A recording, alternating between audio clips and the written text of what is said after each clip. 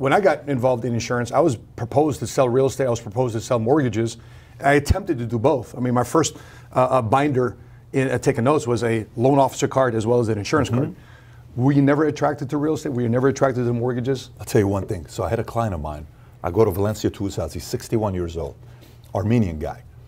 And I go to his house, $1.5 million home, view the valley, canyon country, all this stuff you're looking at in Valencia all the way down. And I'm selling him an insurance policy. But at the same time, I'm kind of wondering if maybe real estate was the way to go, and I made a mistake. I said, how long have you been in real estate? I've been in real estate for 40 years. So that's great.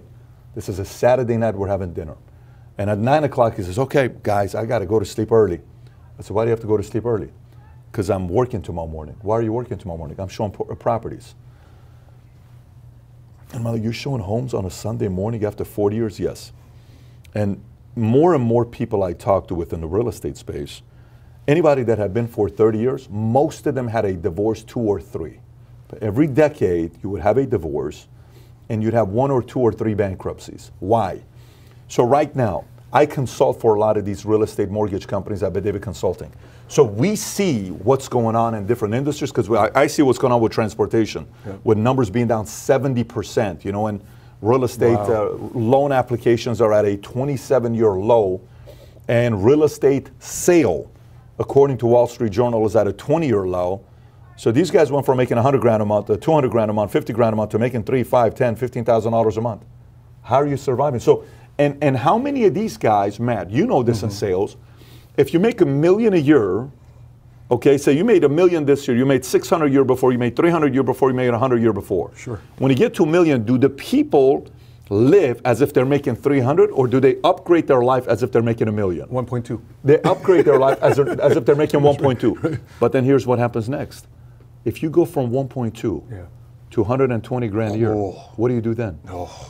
Actually think about it. What do you do then? I just received 3 text messages from somebody selling cars, from a Lambo, a G-Wagon, and a Ferrari, all mortgage and real estate people.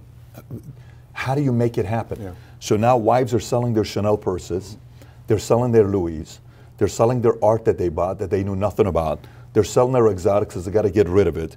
They're trying to get rid of suits, shoes. They're trying to sell belts on eBay. So yeah, when I saw that, I'm like, yeah, real estate is not for me. At Bally's, many of us at Bally's, when we were selling memberships, we know we were leaving. Some went to real estate, some went to loans, some went to solar. I went insurance. The beginning 5 years, 3 years, the mortgage real estate guys beat me. But long term, I mean, at the end, it wasn't even a conversation. So to me, that's one of the reasons why I wasn't going to do real estate and mortgages as a career. Investment, we're in the process right now buying multiple properties, 20 acres of land, 300,000 square feet, all this stuff. I'm for it for investment. I'm not for it for a career.